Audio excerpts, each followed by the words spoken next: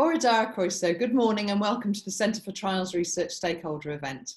My name's Karen Holford and I'm the Deputy Vice-Chancellor at Cardiff University. I'm extremely happy to introduce one of the teams at Cardiff University who are doing incredible work to help us all, including work specific to the pandemic which has dominated our lives over the last few months, as well as studies which are ultimately designed to increase our knowledge and, in so doing, inform policy and practice. One of the earliest proponents of the idea of evidence-based medicine, and specifically the randomised controlled trial, was an enlightened doctor who spent a large part of his working life in Wales, Archie Cochrane. Archie dedicated his life to the idea of evidence-based medicine, and the basic principle he pioneered of the randomised controlled trial continues to inspire the work we do today. Actually, Archie led a rather colourful life. During the Second World War, he was captured and worked as a medic in a prisoner of war camp. His personal experiences in the camps led him to believe that much of medicine did not have sufficient evidence to justify its use. In 1948, he joined the Medical Research Council's pneumoconiosis unit at Landau Hospital, a part of the Welsh National School of Medicine, now Cardiff University School of Medicine. Here, he began a series of studies on the health of the population of Rhondda Fa, studies which led the way in widening the use of randomised controlled trials. And in 1972, Archie Cochrane published Effectiveness and Efficiency, which described the lack of controlled trials supporting many practices that had previously been assumed to be effective. As you'll hear today, building on those principles is a key part of the Centre's work, with more efficient ways emerging of conducting clinical trials, and novel designs provide an exciting glimpse of what is possible. The research of the Centre goes way beyond drugs and medicine to embrace learning and teaching for people with disabilities, the older person, consenting care homes, Huntington's disease, and supporting the first ever randomised controlled trial in the UK with rough sleepers. Their work aims to include all areas of the population. The Centre for Trials Research at Cardiff University is funded by Welsh Government through the Health and Care Research Wales and Cancer Research UK, and is one of the largest registered clinical trials units in the UK, with over 160 staff.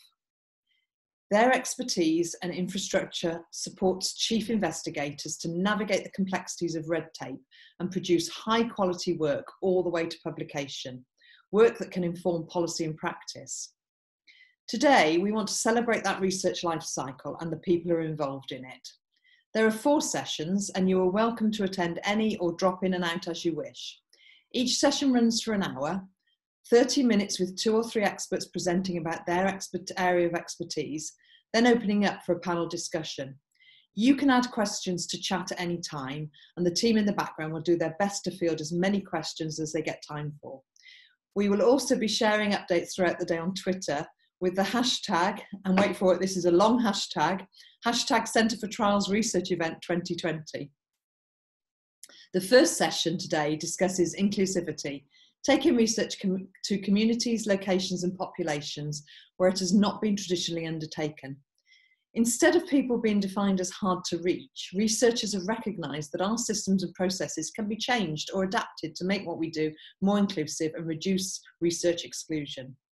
In session 2, Novel Designs, you will discover leading edge ideas on how to best design a trial to answer the primary scientific question. Novel designs challenge the way of working by adding adaptivity to a design. Session 3 looks at efficiency in trial design and delivery. Clinical trials are widely considered to be the gold standard in evaluating health and social care interventions. Historically, however, the scientific and evidence-based principles applied to the design of trials have not been considered in the same way for their conduct. In our final session today, Maximising the Use of Existing Data, you will learn about data that already exists and how that can be used again to answer important research questions. So from Cardiff University and the Centre for Trials Research, I want to thank you all for joining us today and wish you a fascinating day of adventure, inspiration and discovery as you learn about the exciting and innovating work with the Centre for Trials Research and celebrate with the wider community that both supports work and benefits from this work. Diolch yn fawr, thank you very much.